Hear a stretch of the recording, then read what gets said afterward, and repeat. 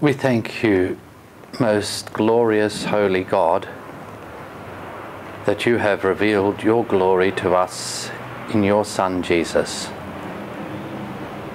and that through him we have access to your glory. We pray that you will give us the grace to be beggars before you, to seek all that we need from you, and to join with the angels in glorifying you, now and always. Amen.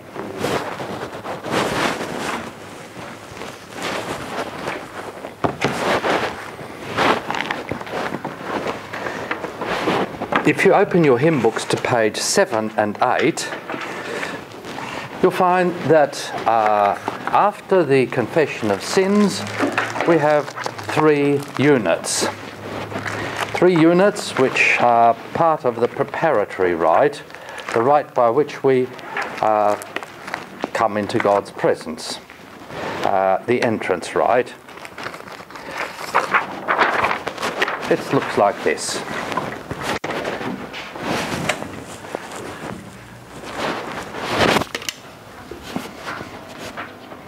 You have the invocation, very simple but very profound, the rite of absolution. And then, that's the preparatory rite. Then we have the entrance rite, the coming, accessing God, coming to God's presence. There's the introit, or you can have, which comes from a psalm, or more of a psalm, or the whole psalm with doxology. There's the Kyrie, Lord have mercy, Christ have mercy, Lord have mercy. In that or in more expanded forms. And then you get the angelic hymn, Glory to God in the highest. Now let me give you the big picture first of all, and then we'll home in on those aspects. You're familiar with them. The one part which is very often absent these days is the introit. I'll comment on that. Now, what the function of this part of the service is for us to approach God in order to receive grace, blessing from him. And it answers the question, how do we access God's grace?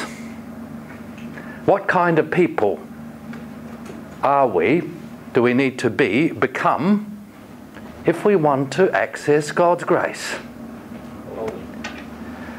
Well, this is the final result of it. Holiness is something that comes as a result of it. But in practical terms, we need to be purified.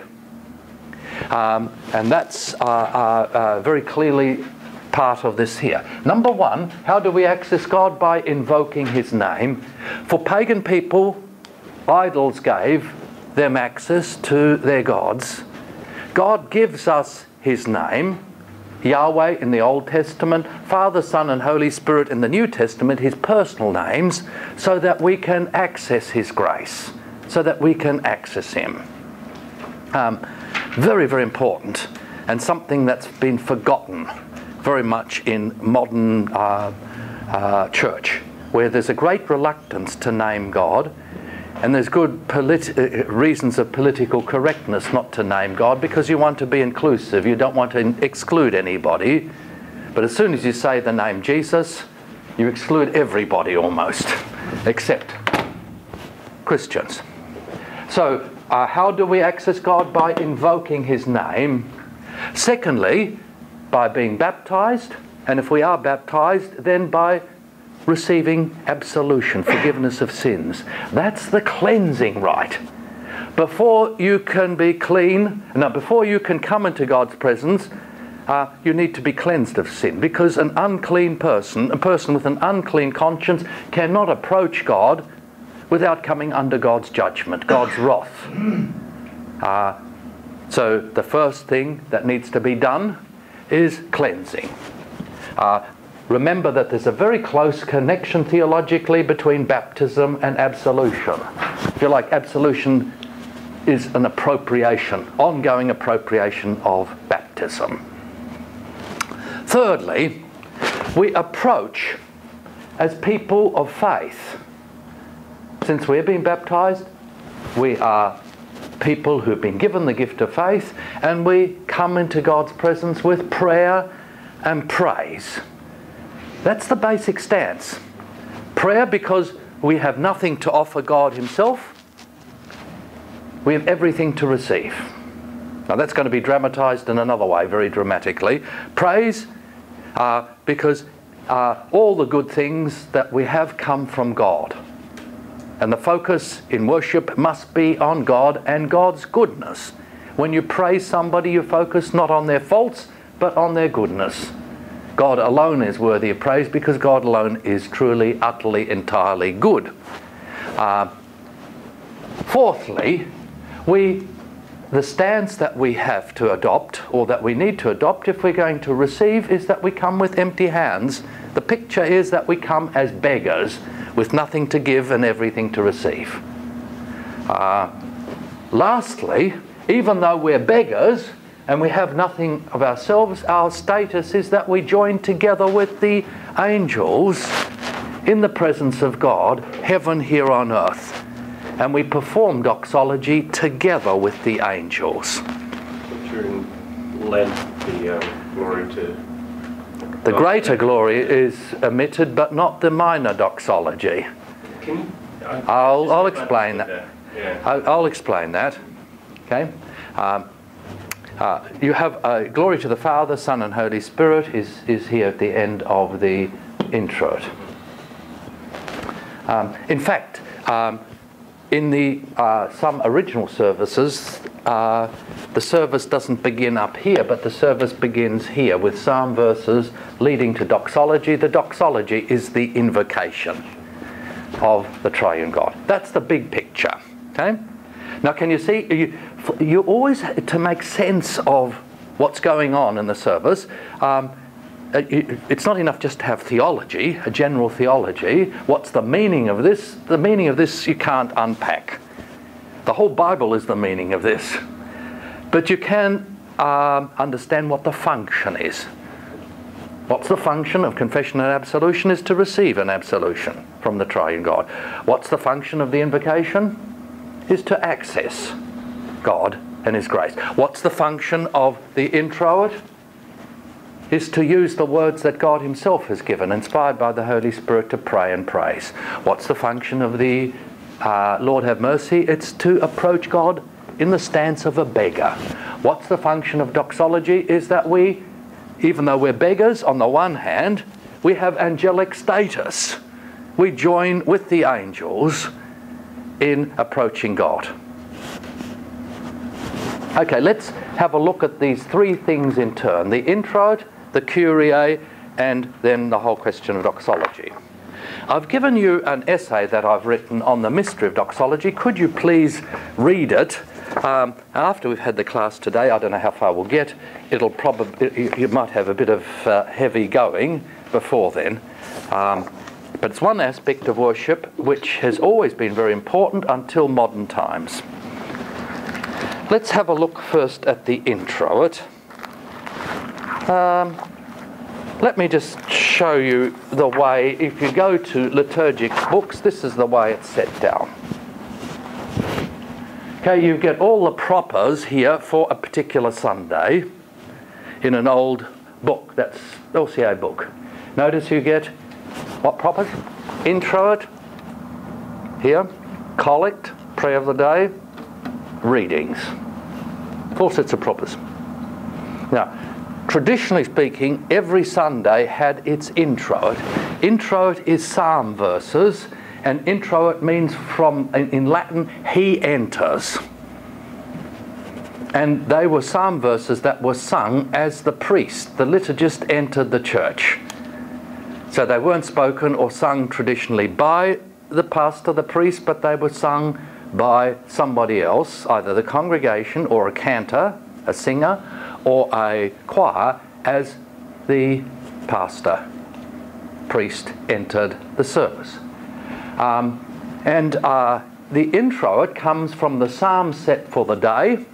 So traditionally speaking, the first Sunday in Lent, the psalm set for that in the one-year lectionary is Psalm 91, and the introit is some verses taken from that psalm. So it gets the guts of the psalm, and it consists of two parts. There is the psalm itself, and then the antiphon. The antiphon is the congregational part. The psalm is the part that's sung by the choir or the lead singer. This is what the congregation then says. But they usually are 3 verses from a psalm, very short.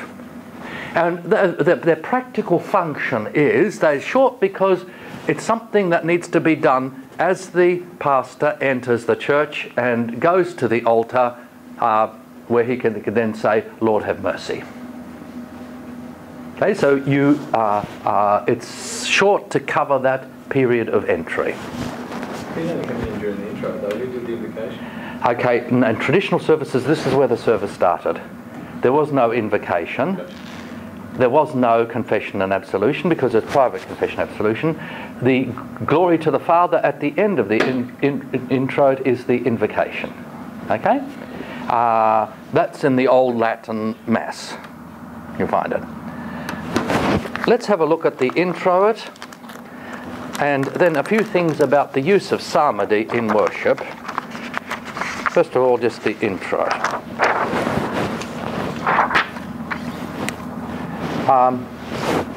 The origin is indicated by the name. Introit in Latin means he enters. He comes in. He, the priest, enters. Originally, this was in the old Latin Mass, going right back to 3rd, 4th century, very ancient. It was the point in which the priest would enter the church at the beginning of the service. But at the present time, it comes later. We've had the pastor coming in, we've had the invocation, we've had the rite of confession and absolution, so it's become to some extent dysfunctional.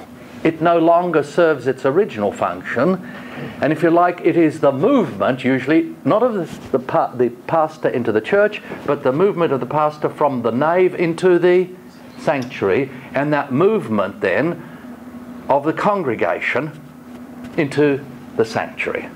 So the pastor leads the people then into the sanctuary, where they say the Kyrie. They come into God's presence as beggars. So it's that entrance rite. The nature, you have selected verses from the psalm for the day, and that leads to the so-called lesser doxology. You have the greater doxology, glory to God in the highest, and the lesser doxology, which is glory to the Father and the Son and the Holy Spirit. Okay? 2 things. You have the following structure. Classically, if you sang the whole psalm, you'd sing the antiphon first, then you'd have the verse, then you'd have the doxology, glory to the Father, and then you'd have the antiphon, again, if it was sung. Now, since that doesn't happen very much now anymore, I won't spend a lot of time in this. That reflects ancient usage. We don't usually do it that way. If we use it as a whole. There's no distinction between the verse and the antiphon. But if you look at old musical settings, for example, Harry, you'll see that you have classical books of sung antiphons that you're probably familiar with. What is it? What's the form of this particular part of the service? It's a psalm verse that's either one of 2 things. It's either prayer addressed to God or praise spoken to each other and the world. So it's either prayer or praise. And in a practical sense, it affects whether you stand and you face the altar, yes, or whether you can sit down during the psalm. Yes, whether you face the altar or face the congregation, that kind of thing. But basically, it's prayer or praise, or some cases it's both prayer and praise. Look at this here. What is this one?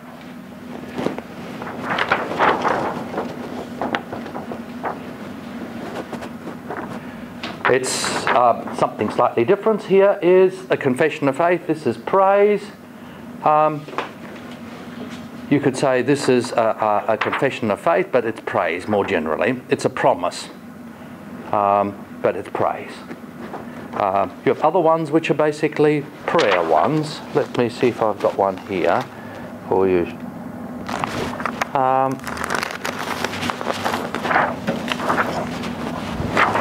Notice that this is a combination of both praise and prayer.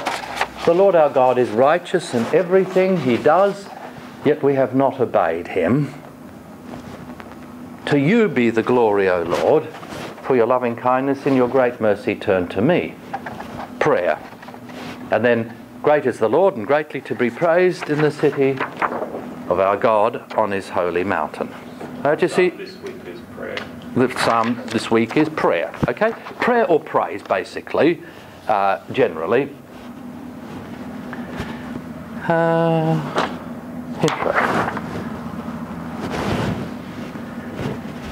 Its present function, not its original function in the old Latin Mass, the present function is our entry, the entry of the congregation, the people of God into God's presence with prayer and praise. Prayer and praise are in confessed faith. How do you enact faith? By praying and praising God. So it's entry into God's presence with confessing our faith. And it introduces the great Gloria in which we proclaim and adore the triune God.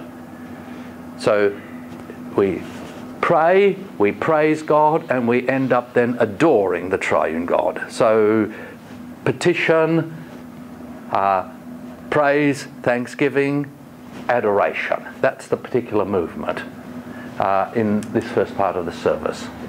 Now, if you do use it, and it's optional, there's a whole number of different ways of doing it, practically speaking. You have an option, you have three options here, quite practically. Number one, you can use the traditional introits. Number two, you can use the whole psalm that's set for the week, or some part of the psalm set for the week, and you'll find worship resources say, you can use this whole psalm, or you can use various parts of the psalm, some as an intro and some as a gradual between Old Testament and New Testament. So the various options are given to you. Thirdly, you can replace it by a paraphrase of the psalm, which is a hymnic version, which can therefore be sung rather than spoken. Or fourthly, you can omit it altogether. And because it ceased to be strictly functional, most pastors these days omit it. Okay, that's always an option.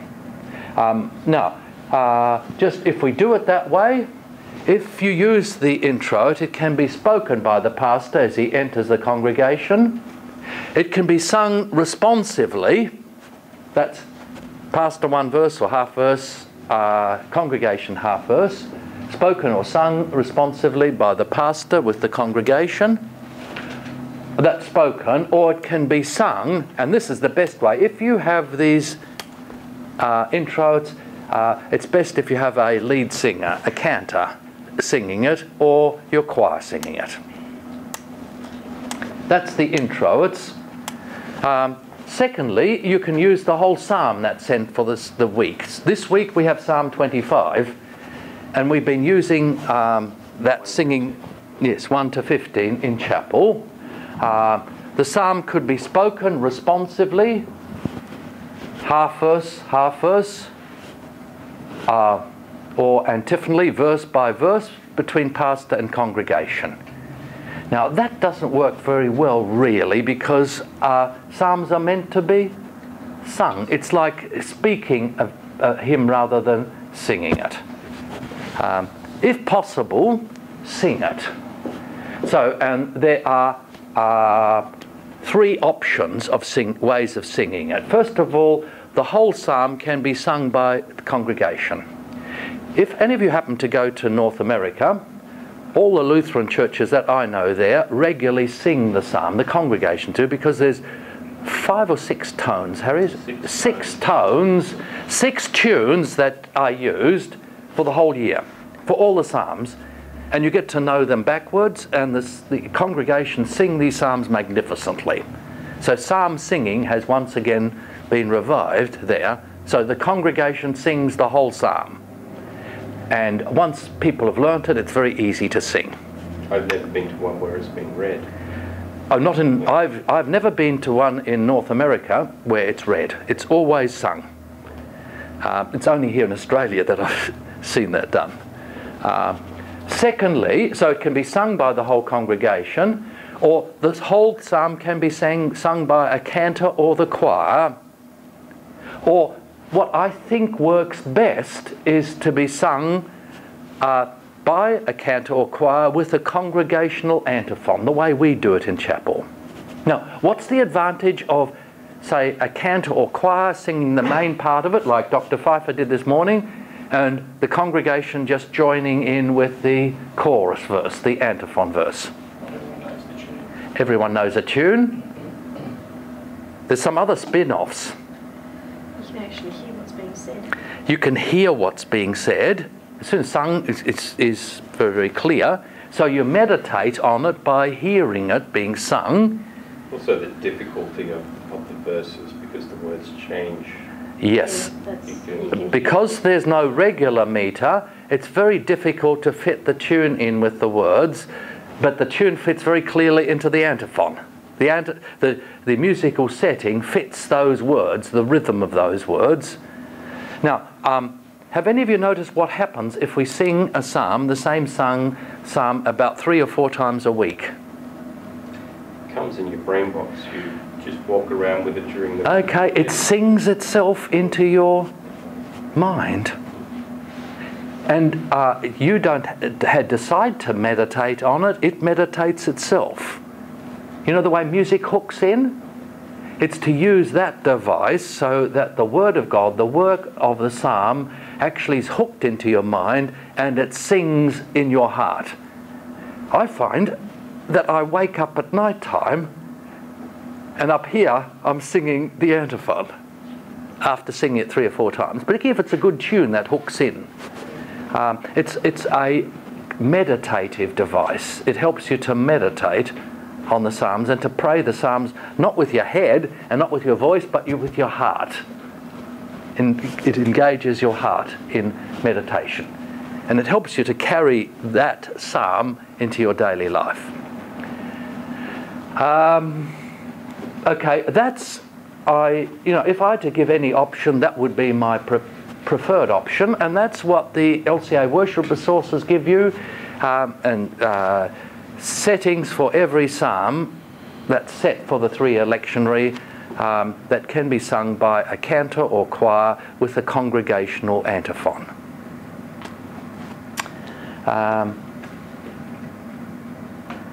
You can replace it, as I say, by the paraphrase of a psalm. Most psalms have been recast in metric form, or it can be omitted altogether. Which brings me the question, a broader question: what's the function of psalmody? Why sing psalms in the divine service? They were sung. They were sung. Number one, the psalms were sung where? At the temple, and then once the temple was destroyed, in the synagogue. And right from the beginning in the church, you realise, until the time of the Reformation, the church didn't have any hymn book. What was the hymn book of the church? Psalms. The Psalms are the hymn book of both Old Testament people of God and the New Testament people of God.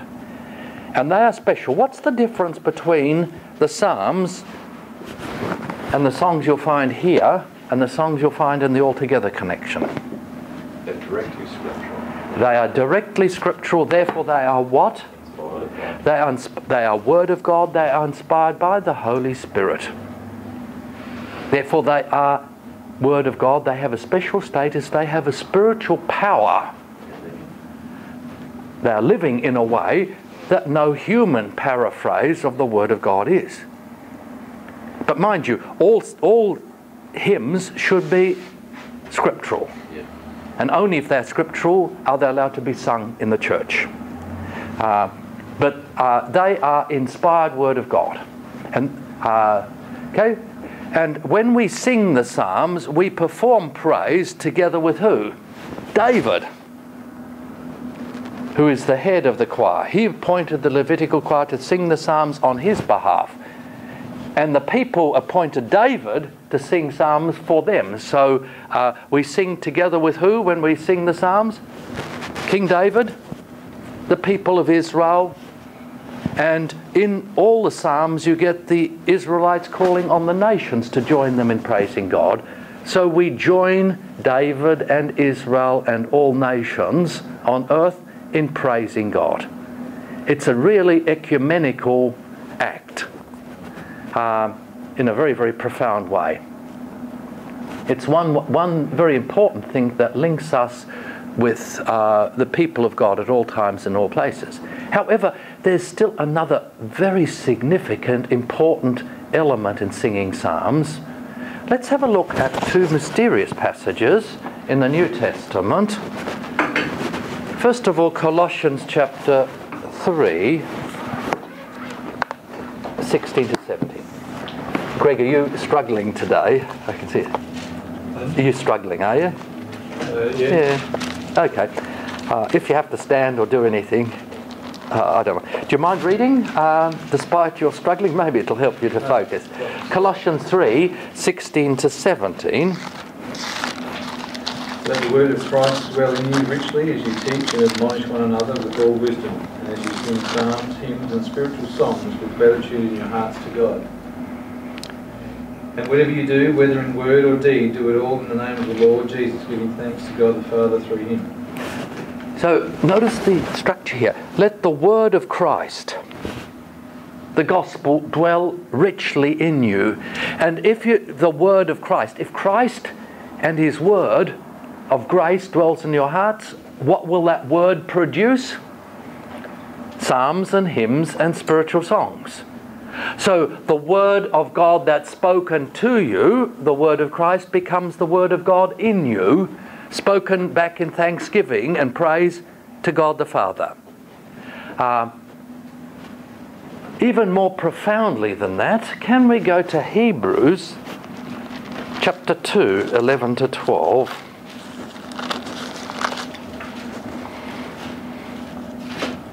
And you need to know that in verse 12 we have a quotation from Psalm 18. The speaker in Psalm 18 is the king, David, but it's one of the messianic psalms. It's one of the royal psalms, the Davidic psalms, royal psalms, messianic psalms. Okay, can you read first of all verse 11, please, Jade? Both the one who makes men holy and those who are made holy are of the same family. Just stop there. Who is the one who makes all of us holy? Well, the Holy Spirit. No, it's not referenced. Jesus does. Jesus is our high priest. He's the one who makes us holy.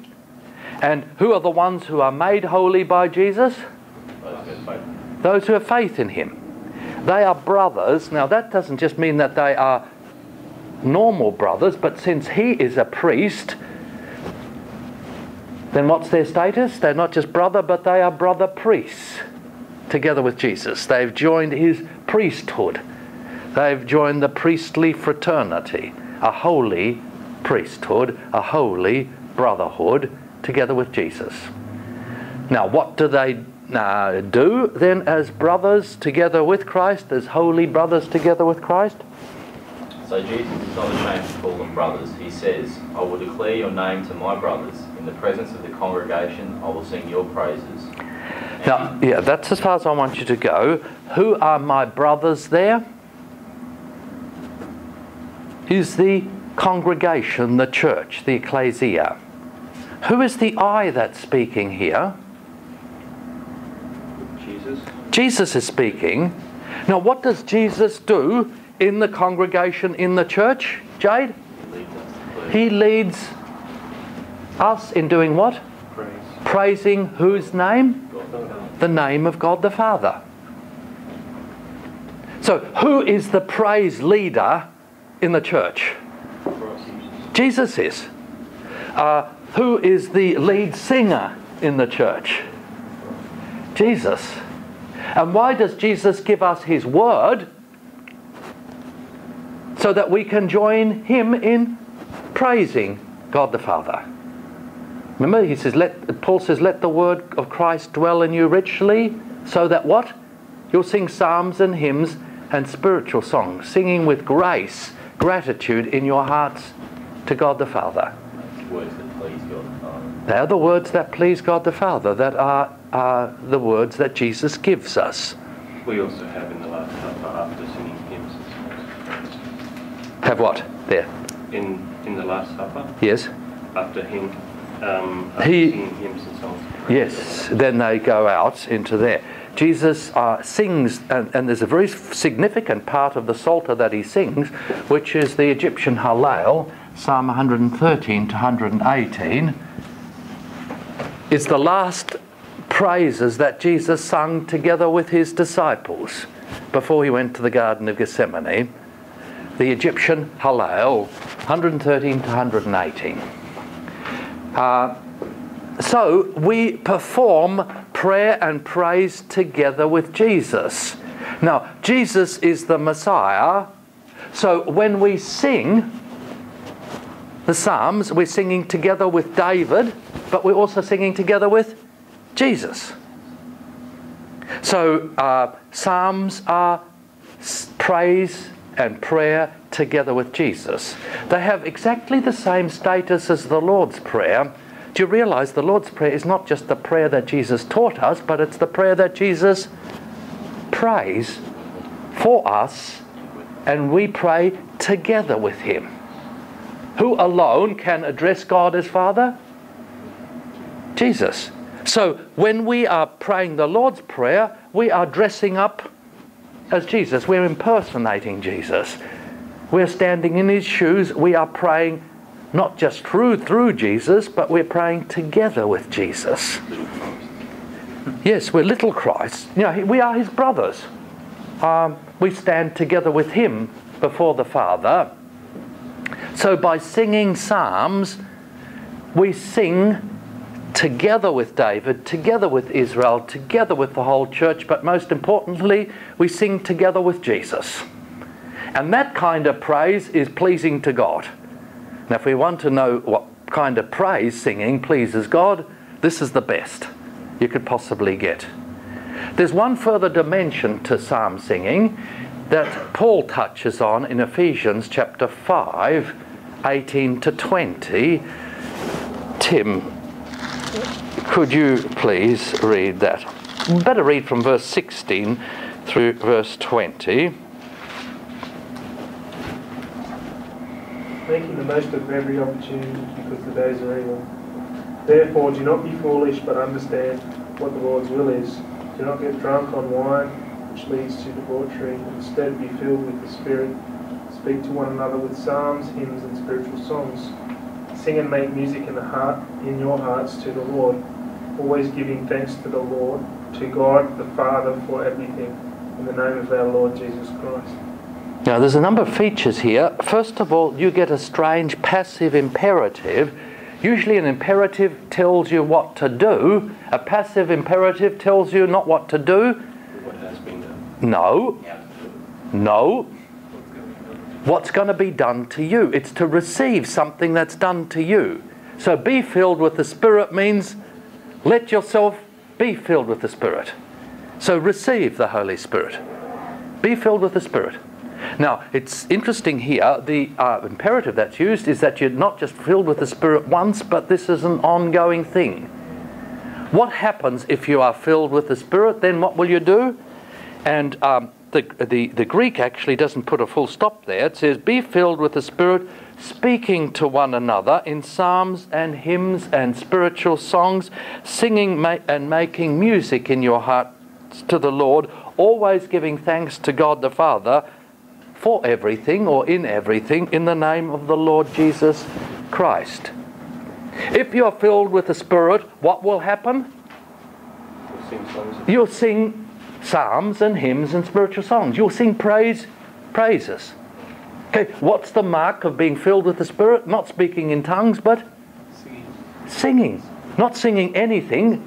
Singing psalms and hymns and spiritual songs. To who?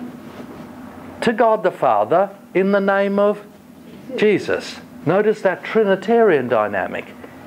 If you're filled with the Spirit, what will the Spirit do? It will inspire your lips to sing personal praise, congregational praise, devotional praise in your heart. Notice those three dimensions. To God the Father, not to anybody else, but to God the Father, together with Jesus, through Jesus. The dialogue. Well, it's kind of a circuit, yes. You're joining in the conversation. The dialogue between the Father and the Son, you're joining in that. Now, it works in two ways. If you're filled with the Spirit, you'll do this. But what happens as you do this? You're being filled with the Spirit. So if somebody wants to come to me and says, okay, I want to be filled with the Spirit, how do I do it? I'd say come to church. Hear the Word of God, receive the sacrament, but also join in the church in singing what? Not any praise songs, but psalms and hymns and Spirit-produced songs. Notice how psalm singing sits in there.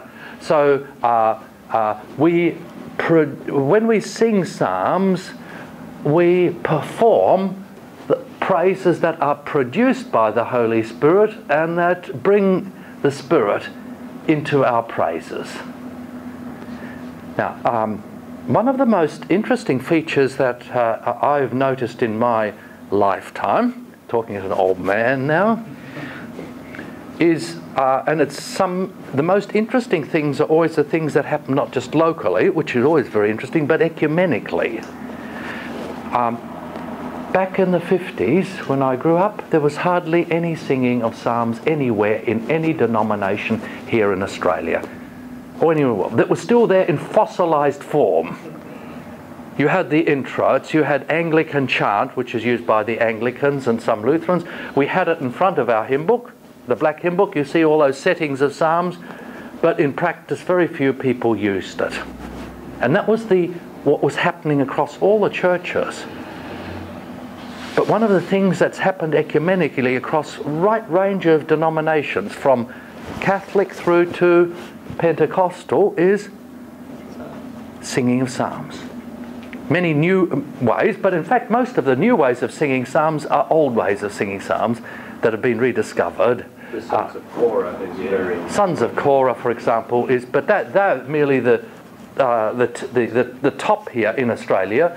But Christopher Wilcoxon Catholic Church, you get those Lutheran Book of Worship singing, LBW. You just get a whole range of different ones, psalm singing. Why is it that psalm singing has been revived in the church?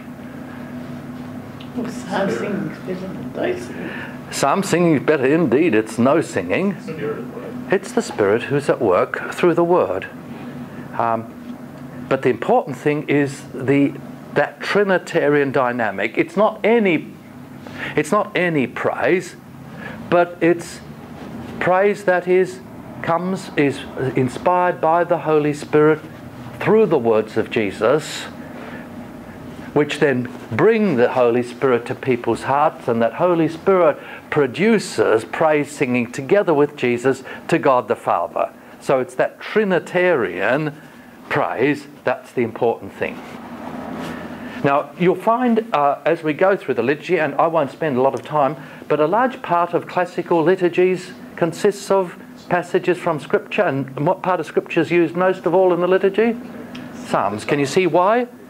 If you have a choice between using human words in some part and psalm verses, what are you always going to use? Psalm verses. And you can see why this is part of our traditional pattern of worship. Any questions on that? Now, it won't be easy, and you'll have to work with what's given. Particularly if you want to revive psalm singing, which is not just paraphrased psalms, metrical paraphrased psalms, the simplest way is to get people who are good singers to act as cantors. This is your original lead singer. And most congregations have good singers Well, it's very difficult to get a choir going these days in most congregations, but most congregations do have people who are good singers who are quite happy if they're given half a chance to do this. Look, we even get it happening in our community, and we never have any shortage. We've never had any shortage of cantors here as long as I've been here. Okay. Let's have a break now, and then I'll deal with the Kyrie and begin work on the doxology.